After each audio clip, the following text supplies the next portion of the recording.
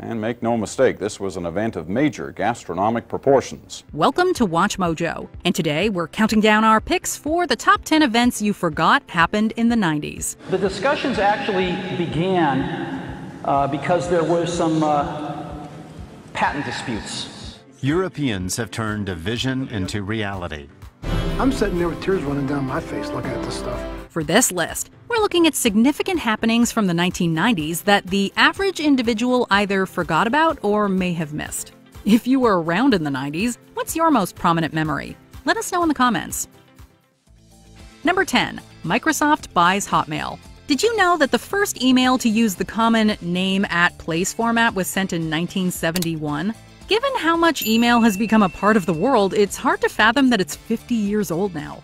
In the early years of the internet, email was relegated to universities and scientific communities. Eventually, as more people went online, their internet provider would give them an email address. That is, until Hotmail came along. Considered one of the first web-based email sites, Hotmail was eventually acquired by Microsoft in 1997 and quickly became the world's largest webmail provider with around 30 million subscribers by 1999.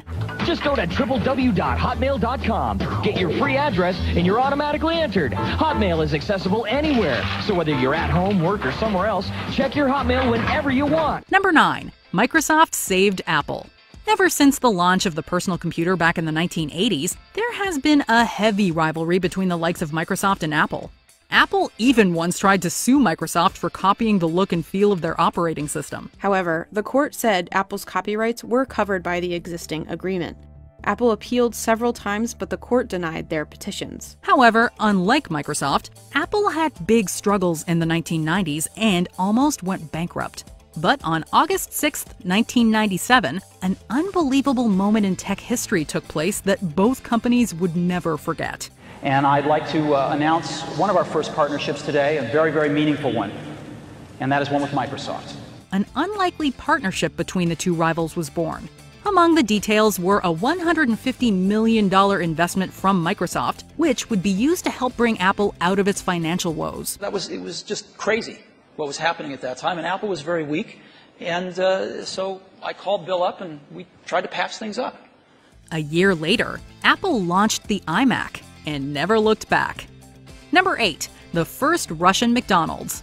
With over 38,000 locations across 119 countries, McDonald's is a symbol of worldwide expansion. One of the most memorable extensions of the brand was the opening of a new location in Moscow, Russia. It hasn't been easy. It took McDonald's 14 years to negotiate this deal, and they had to teach Russian farmers how to raise leaner cows and grow bigger potatoes. It was an idea that was first conceived during the 1976 Summer Olympics in Montreal, when Canadian McDonald's CEO George Cohan met some Soviet Union officials and took them there to eat. It took almost a quarter of a century to materialize, but a restaurant finally opened on January 31st, 1990 in Moscow. Patrons were lined up around Pushkinskaya Square waiting to get in, while those inside could pay $3.75 in rubles for a Big Mac. They started lining up this morning at 4 o'clock. Happiness today in Moscow lay in the communal pursuit of a Big Mac. It was a huge celebration and an indicator that change was on the horizon for the nation. McDonald's, food, folks, and fun. Number 7. The launch of the MP3. Have you ever heard the song Tom's Diner by Suzanne Vega? Either way, you will never think of it the same way after this. It was that song used by scientist Karl-Heinz Brandenburg to build the algorithm behind the MP3 audio file due to its clarity and Vega's voice. I'm definitely proud of it, and I still sometimes feel like in a dream, can this really be true? Now we see MP3 everywhere. Introduced in 1995, this new digital format allowed songs to be compressed by as much as 12 times their original size. This triggered a tsunami-sized change in the way consumers would acquire music. People immediately began ripping their CDs to MP3 files and sharing them through online apps like Napster. It was on college campuses with high-speed internet that Napster really took off in the fall of '99. So how many MP3s do you have on your computer? About 600. Maybe like 100 or something. 6 or 7,000. Eventually, more legal means were developed to acquire digital music, and the likes of iTunes and Spotify were born. Number 6. The Northridge Earthquake. On January 17, 1994, the San Fernando Valley was struck by an earthquake registering at around 6.7 in magnitude. 4 interstates, including California's major north-south freeway, are closed at several points. 3 state highways are blocked. Cars are crushed beneath slabs of concrete. Rescuers have worked all day searching for survivors. It resulted in more than $20 billion in damage and saw roughly 90,000 buildings of various types either destroyed outright or severely battered. Even an unexpected outbreak of the valley fever hit the area as a result of the quake. Very dangerous place to be. California is really gotten dangerous in more ways than one. Oddly enough, exactly 1 year later, another earthquake hit on the same day but across the globe in Kobe, Japan. Registering at a 6.9 magnitude, the quake damaged upwards of 400,000 buildings. The Kobe disaster forced the Japanese to reappraise just how earthquake-proof their cities really are. They can't change their earthquake-prone country, but the lessons learned from Kobe will save thousands of lives when another major earthquake strikes. Number 5. France nuclear ping pong. As far back as 1960, France had been conducting nuclear weapons experiments and testing in both the Algerian Sahara Desert as well as in French Polynesia. France carried out more than 200 nuclear tests, most of them in the South Pacific. These tests went on for several decades despite massive international protests. Eventually, the country opted to suspend their testing in 1992. Researchers, along with the French news site Disclose, used declassified military documents and testimonies to recreate the impact of a number of the tests, calculating around 110,000 people in the overseas territory, including in Tahiti, were contaminated, almost the entire population. However, in 1995, France elected a new president, Jacques Chirac.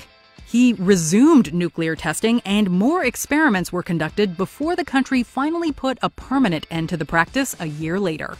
Number 4. The Hubble Space Telescope launch. They needed something to get back into the game, and Hubble was sort of that big shining star. This was a big space telescope, and we're going to put this thing into orbit, and it's going to look at black holes, it's going to figure out where the universe came from. We built telescopes on Earth to take a closer look at the heavens, yet for all that we can see here, it pales in comparison to what the Hubble Space Telescope has shown us.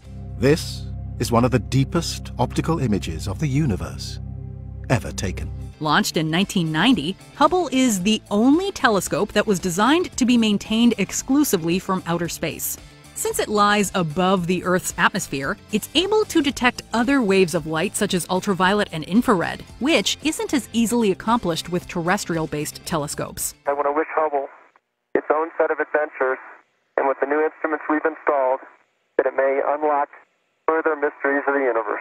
Hubble has since sent back countless images of distant galaxies, nebulas, and other planets, previously beyond the reach of human perception. Number 3. The euro is adopted. The European Union was designed to allow the free exchange of people and goods among its members. From this point, each individual country had their own currency set against €1. This made it much easier for, say, people in Germany to live and work in France. Yet, despite being part of the same union, many of these countries still had their own currency. Enter the euro. The negotiations in the lead up to the launch were complex. National debt was one sticking point. In the end, member states agreed to limit it to 60% of GDP. That's laid out in the Maastricht Treaty. Officially launched in 1999, the notes and coins for the new currency were introduced into circulation in 2002. Over the years, 8 more countries joined the club. Initially, 11 different currencies were replaced, including the German mark, the Italian lira, and the French franc. Today, the euro has replaced 22 different currencies within the Union. Number 2. The World Health Organization changes tune. The last few decades have seen an enormous shift in the attitudes towards both gender identity and sexual orientation. I just went to a wedding of a friend of mine who happens to be gay. Because somebody doesn't think the way I do, doesn't mean that I can't care about them or I can't love them. Wow, a gay wedding just got applause at a Republican debate. Add that to the list of things that would have been unthinkable in 2004. For many years, anyone who saw themselves as being different from societal norms was considered to be mentally ill or suffering from some other type of sickness. In fact, the World Health Organization once listed homosexuality under their International Classification of Diseases. In 1990, the 43rd World Health Assembly endorsed a decision to have homosexuality permanently removed from the list. The act of a single line removal was administrationally simple, but monumental in its effect. It told the world that such a large organization had switched its perspective on sexual orientation, and that others should follow suit. Before we continue, be sure to subscribe to our channel and ring the bell to get notified about our latest videos. You have the option to be notified for occasional videos or all of them. If you're on your phone, make sure you go into your settings and switch on notifications. Number 1. Ireland ends ban on divorce. In a world where the vast majority of cultures subscribe to the idea of marriage, it's not uncommon to hear that they don't all work out. For better or worse, divorce is all too common. That is, unless you were living in Ireland prior to June of 1996. Before then, divorce in Ireland was actually illegal.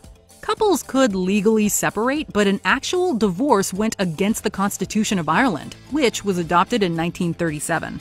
A referendum was held in November of 1995 and won by a nail-biting margin of 50.3 over 49.7% of votes. The Prime Minister was clearly delighted, but also mindful of the sizable vote against. There are many valid arguments and valid concerns on both sides of this issue, and at this stage, the decision having been made, it is time for us to come together behind a positive agenda. Do you agree with our picks? Check out this other recent clip from WatchMojo, and be sure to subscribe and ring the bell to be notified about our latest videos.